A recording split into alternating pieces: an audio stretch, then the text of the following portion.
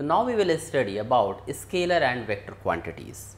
So, see here scalar and vector quantities. See, what are scalars? Scalar quantities are required just magnitude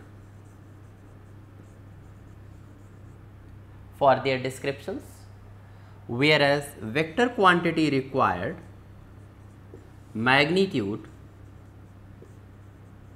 and direction. So, see, for scalars we just need magnitude, for vectors we need magnitude and direction. Here you can take examples like distance, mass, speed, etc. Here we can take example displacement, velocity, force, etc. So, see, these quantities whenever are described, they need magnitude as well as direction, whereas these quantities do not require magnitude or direction for their description.